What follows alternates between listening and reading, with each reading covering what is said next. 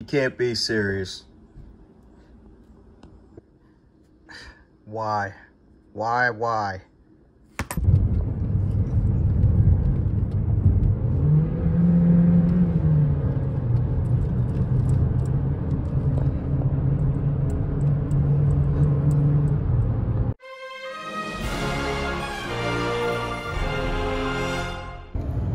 Well guys, if you're watching this episode of GasDiesel Garage, you own a Chevy Cruze or something similar, and you accelerate and it shakes and bucks and it feels like it's gonna blow up. Well, some people may think that you have a spark plug issue, or ignition issue rather, I'm sorry. And then some people may say you have a transmission issue because it seems like it's not switching gears like it's supposed to. Well, what if I told you it was none of those problems? Now, the absolute first thing we need to do is we need to address that check engine light. I know I didn't show you it earlier, but this thing was blinking its butt off when I was trying to accelerate. So we're gonna go ahead, grab my Solus here. Yes, this is old school. And we're gonna see what this check engine light is. Well, okay, we have two trouble codes that are current. Right here, as you can see, the P0299, the turbo or supercharger, is under boost, okay? And then a random misfire detected, P0300. Well, let's see what this other stuff is.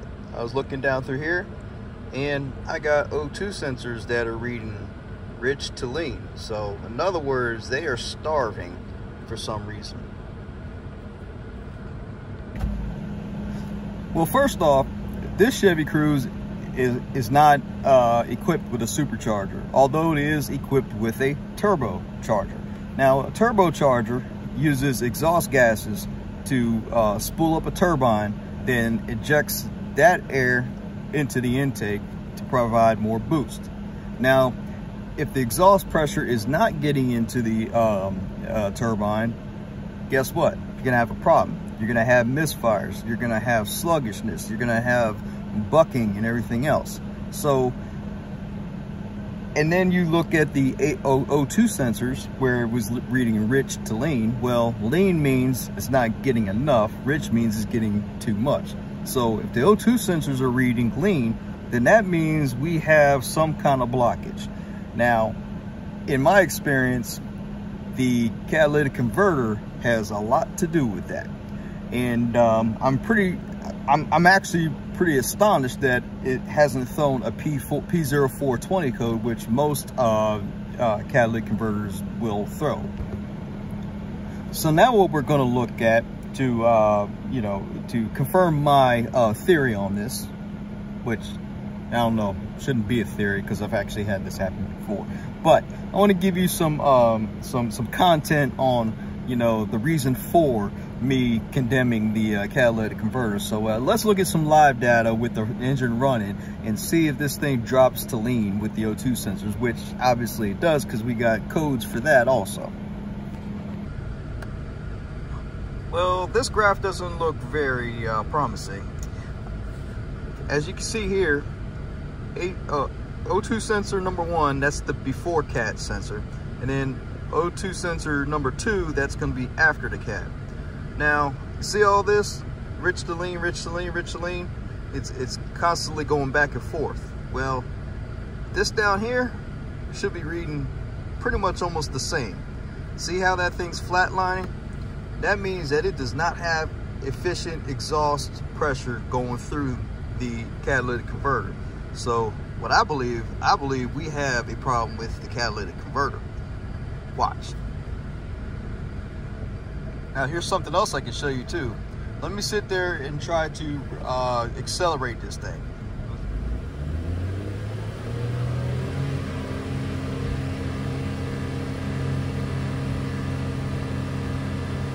See, even when I rev it, it should be going a little bit faster than that. It should be doing all them scribbles just like that. Yeah, we got issues.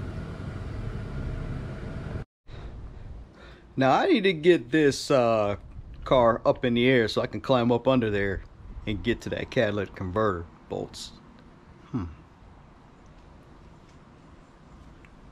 I think I see a forklift.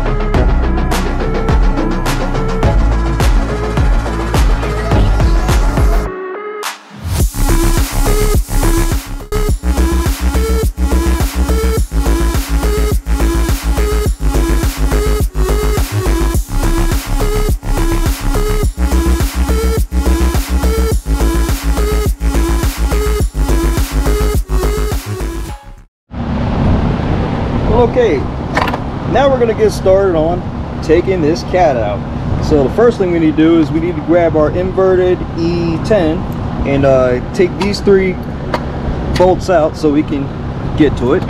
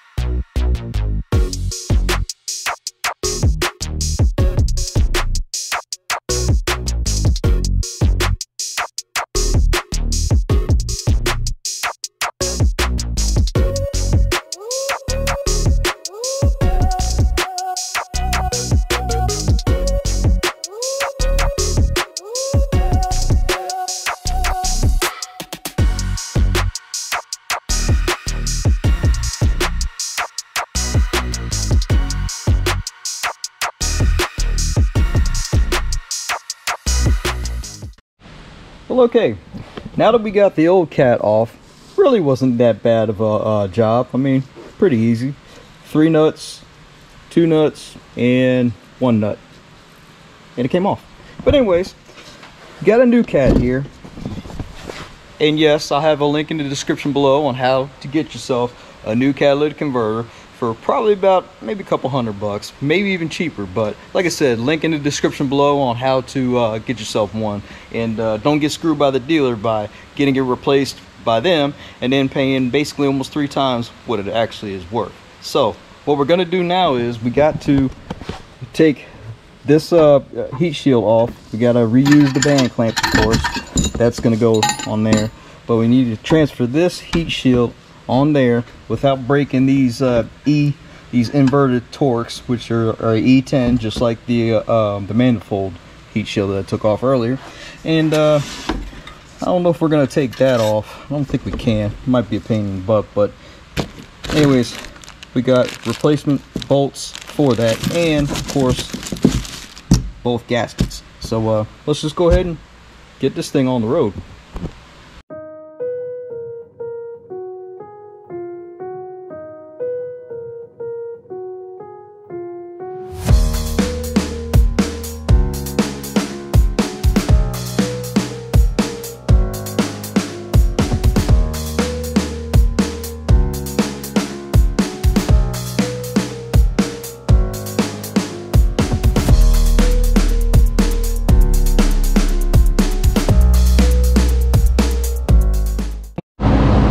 Now, before I put that cat back in, I want to check out this adorable, tiny, little turbocharger.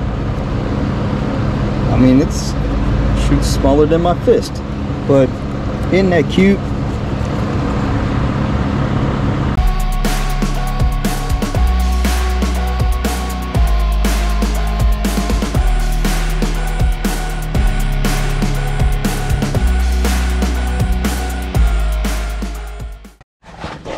Basically, we just reversed the process that we just did. Just shove this right up in there.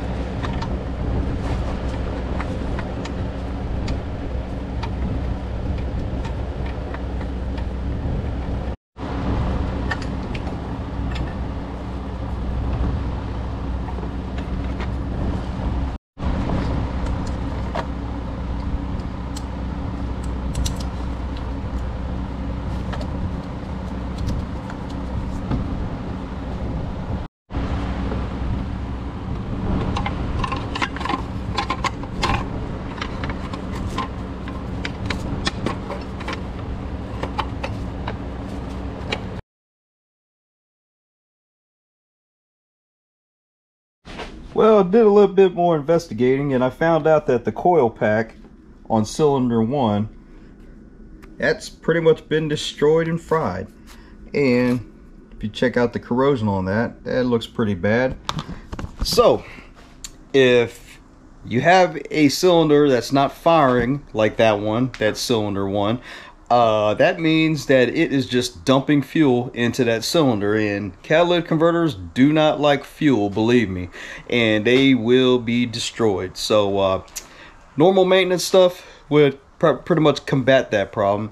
So what we're gonna do is we're gonna put it, well, obviously we put the brand new cat in, so next we need to do is replace that coil pack assembly, and we're gonna do some spark plugs. So let's go ahead and take care of that now, and then go on the final test drive and see if this thing has been fixed, which I believe it's fixed, because I wouldn't have done all this work if it didn't fix it. So let's go. Now, of course, Amazon hooked us up with a fairly decent price on this coil pack. So let's go ahead and open this thing on up. Link in the description below on how to get this exact coil pack for, I think it was about 50-60 bucks. I think that's what what was paid. But anyways,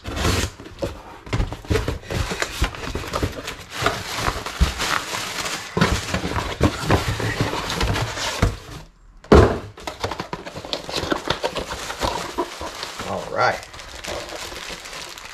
check that out, brand new. Let's go ahead and put this in and some spark plugs.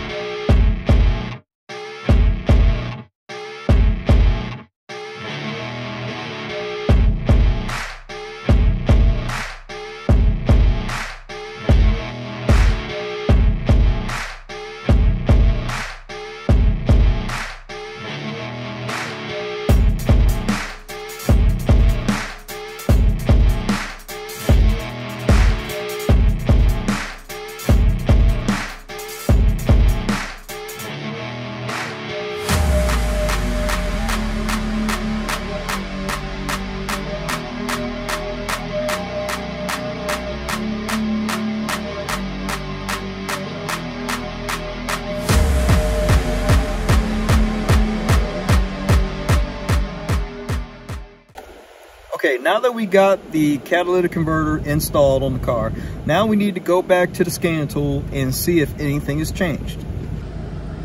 Well, so far so good. No check engine light. And listen to this thing. Listen, you can actually hear the turbo now. That's a good sign. And let's go over here to the scan tool. Remember earlier, my O2 sensor 1, the first O2 sensor, see how that's reading? Now look what O2 sensor number 2 is doing. See? Told you they should be matching. Lean, rich, all that good stuff. So if I have to say so myself, this one is fixed. All right, now we're in the car. Let's go ahead and see what this thing can do. All right, let's start it on up. All right. Sounds pretty good already. No check engine light, good stuff.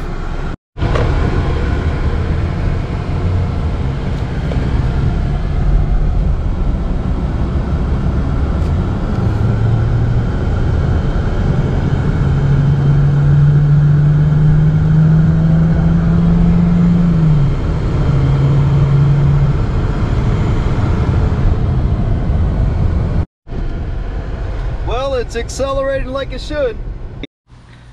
Well, the moral of the story, guys, if you don't have any acceleration, go ahead and check your spark plugs, check your spark plug wires, check your coil packs, and see if you got any damage or if they're worn out, because unburned fuel is going to go straight to that catalytic converter and destroy it.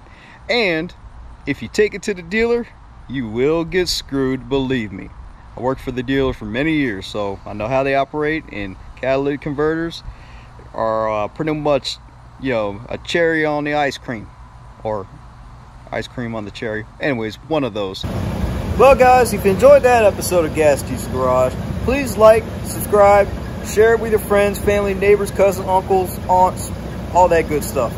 And with that being said, we're just gonna have to catch you next time, and remember, don't get screwed by the dealer.